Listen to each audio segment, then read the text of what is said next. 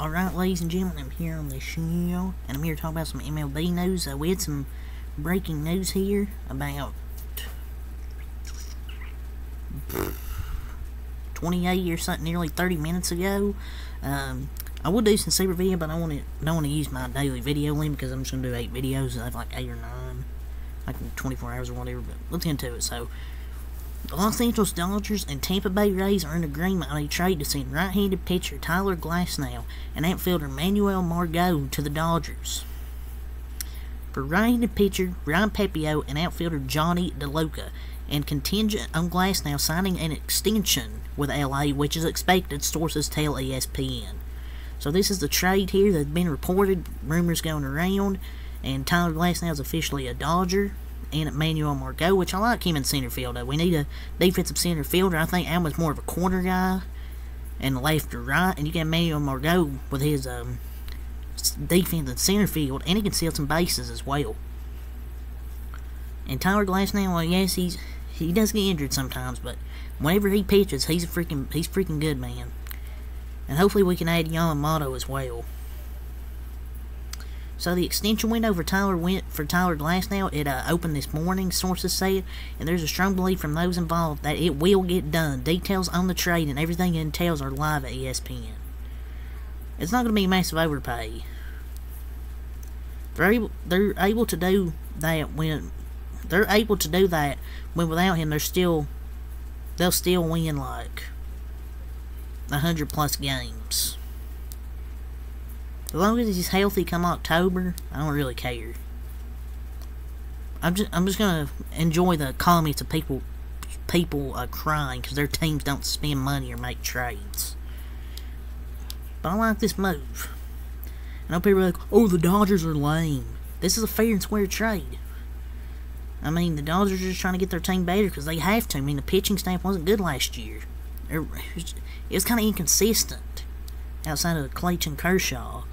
And they're trying to be more competitive than last year, make some changes, because us Dodgers fans want changes, and they made some pretty good changes, I thought, so far this offseason.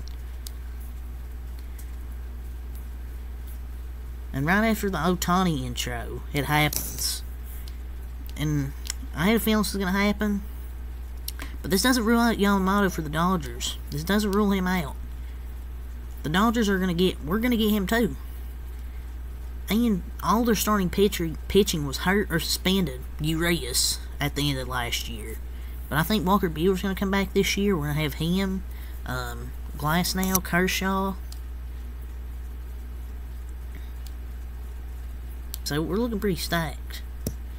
I know we even weighed Pepiot, but his FIP wasn't really good last year. Kind of got lucky pitching with a lot of ground ball outs and stuff like that. And this was kind of a salary dump if you think about for Tampa Bay. I know they didn't get Randy Rosarena. Please tease that, put up Shohei Ohtani's Instagram, but I'll take Manuel Margot. Good defensive center fielder. I like the move.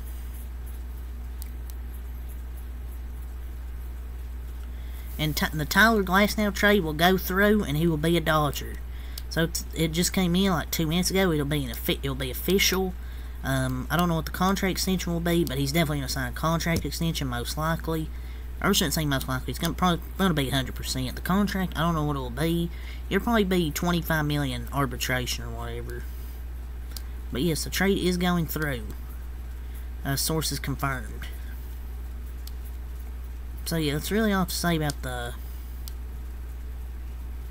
Tyler Glasnow Dodgers thing. So let's get into some more stuff. So, Jack Flaherty to the Tigers. It's a 1-year, $14 million deal for Jack Flaherty. He really wasn't good last year. He stinks, and he kind of has a bad attitude as well. I mean, he was pretty bad last year for the Cardinals and for the Baltimore Orioles. I'm not going to say it's an overpay, because, I mean, maybe it kind of is overpay, because $14 million for Jack Flaherty, it's kind of too much money from how he pitched last year. I know things can change, but I don't know about this. There's way better pitchers they could have got on the freaking market, but yeah, pretty big overpay, in my opinion, for Jack Flaherty. So, Tyler Mahle to the Rangers is a 2-year deal. It's a solid move.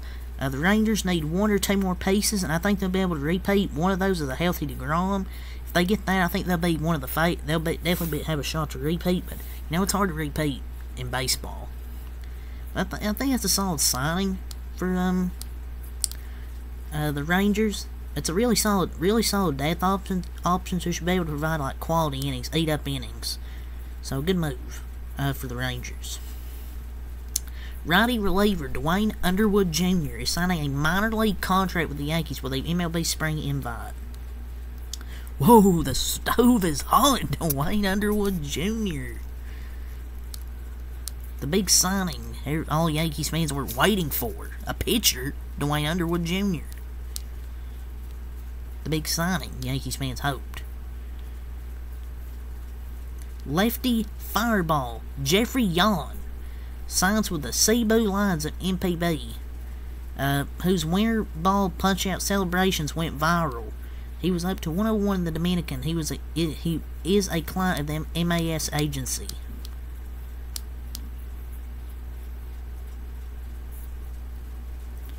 So I don't know what this is. I don't know if this is for email. What this means for MLB, but whatever.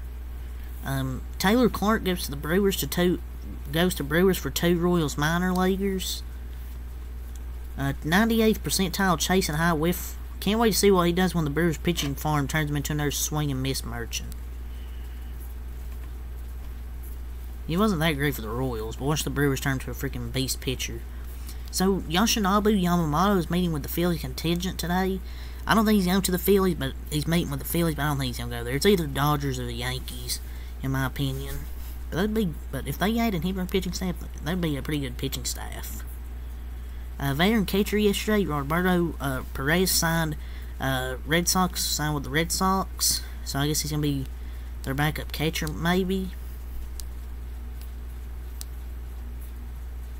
So that's all from John Heyman. See if we can anything from Bob Nightingale.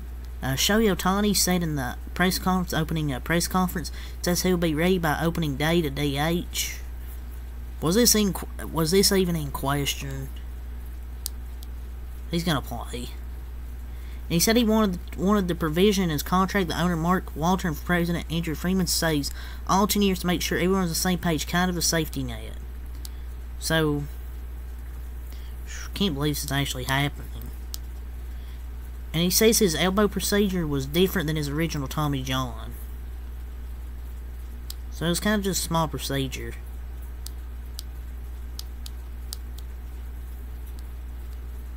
So yeah, it's really all from Bob Nightingale. Look at John Morosi, and that'll probably be it for the video. So, Mariners right-handed pitcher Bryce Miller is drawing steady trade interest as Seattle looks to add offense despite payroll limits. It is difficult to envision Miller being dealt unless the Mariners A. acquire an impact man in the trade, and B. also had to start via trade or free agency. That'd be kind of stupid, but freaking John Morosi is a freaking yapper. Like, oh, a deal's imminent, being finalized, constantly yapping. Trolls Mariners fans, under consideration, makes sense for yada yada yada, states the obvious. This isn't gonna happen. They're not trading Bryce Miller. Okay? It's not gonna happen. But yeah, that's really all I have to say for this video. All the news. So, till next time, peace.